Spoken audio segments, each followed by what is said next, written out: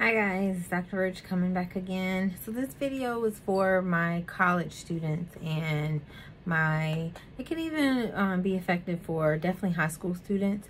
Maybe not as much for elementary and middle. You just kind of learn the fundamentals, but definitely a video to help. So a lot of questions I get asked about are about schedules and studying. And I can tell you, I'm a little, maybe a lot OCD, so I'm always making a schedule. So I even have a schedule right here beside me, to-do list for Friday for clinic and Saturday and Sunday, and I literally make a to-do list most days of the week, probably 6 days out of the week, or I'm making a to-do list for the next 3 days or something like that. So I'm very organized in that sense, but some things that can help you balance.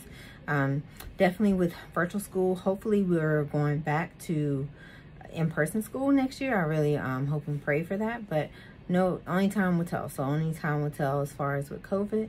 I am at work, but I'm in my office, so we're still in COVID. I still have my mask right here, but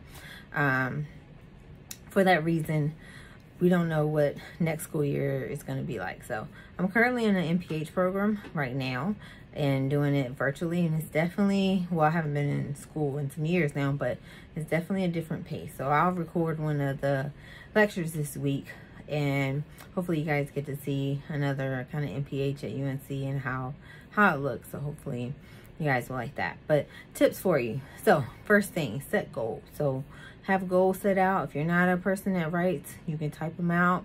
You can make them on a vision board, whatever you need to do. Set goals.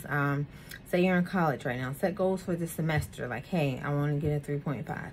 Hey, I want to finish all my classwork this semester. Whatever your goal is, set that goal and write it down. Write it down. That's somewhere so you can remember, keep seeing it, and remember, hey, I have this goal right here. And then also when the semester ends, you're like, oh, I actually accomplished that. I did more than I thought.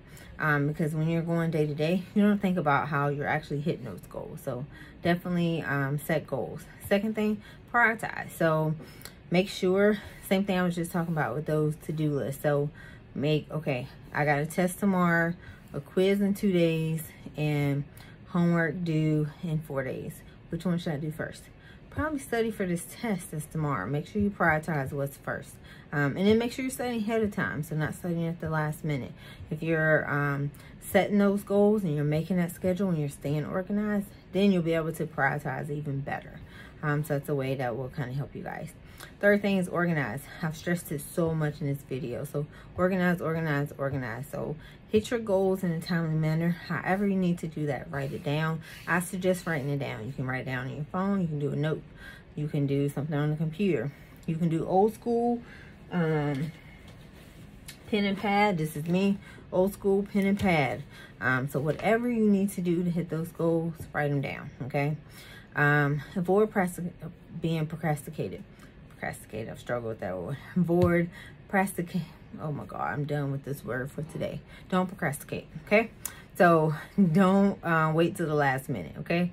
If you wait till the last minute, basically you're setting yourself up. So papers due tonight at 12 o'clock. Don't start at 11:50. That's just a setup. You're gonna fall asleep. Something's gonna happen. The software is gonna crash. Like, don't wait till the last minute. Utilize your spare time. So if you walk to school, if you bike to school, listen to lectures online, have it going. That's another way you can study.